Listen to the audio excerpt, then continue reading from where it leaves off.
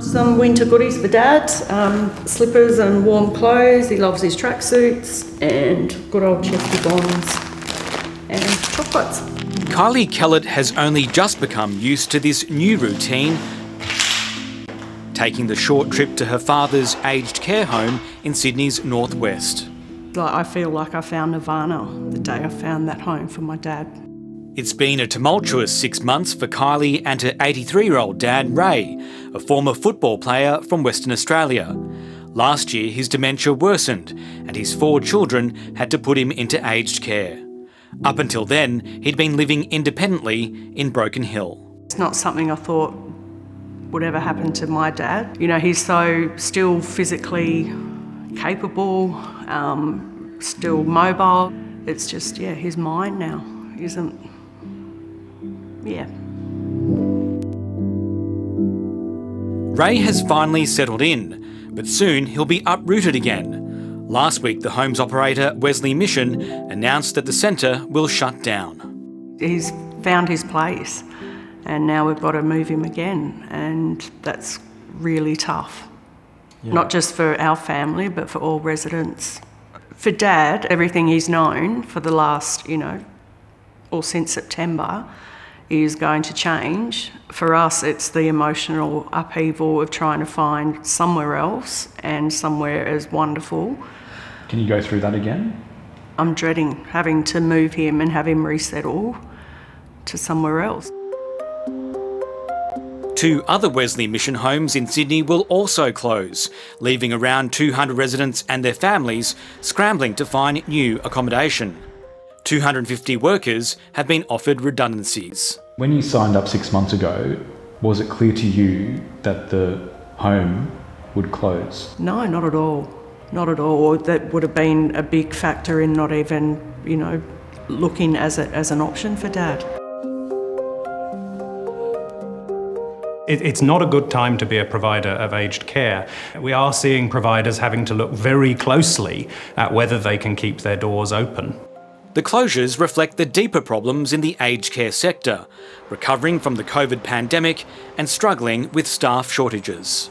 I can't say that other providers won't close. We will see more providers make the decision, the very sad and difficult decision to leave this sector. We have something like 70% of residential care providers currently are losing money, and the average sized facility is probably losing around $1 million a year. And most providers cannot continue under that situation. That's why we really need to see funding to aged care increase.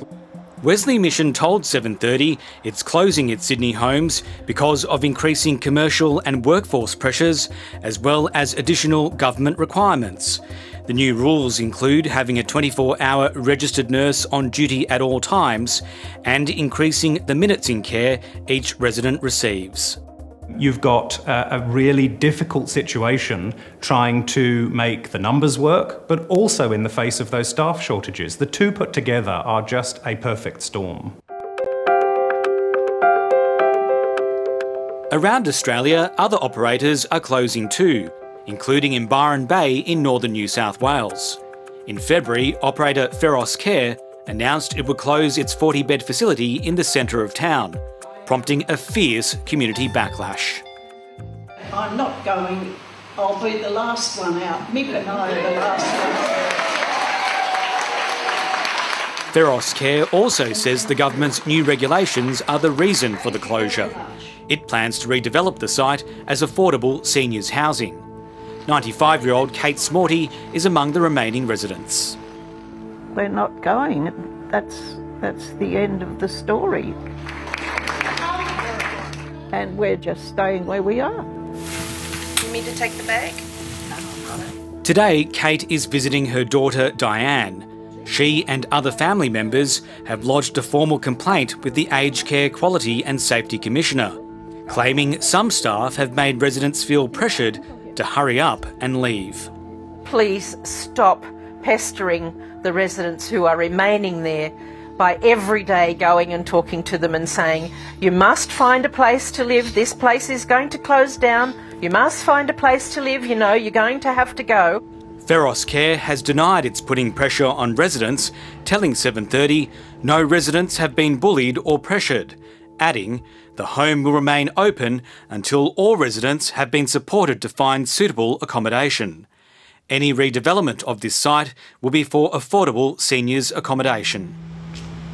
Wesley Mission has told 730 that its 3 homes in Sydney will continue to operate until all 200 residents find a new place to live. Even so, that still means that scores of family members will be scrambling and competing to find new homes in a deeply fraught and costly exercise. Kylie Kellett has begun searching for a new home for her dad, Ray. I would like to think that this could never happen to other families or to another facility.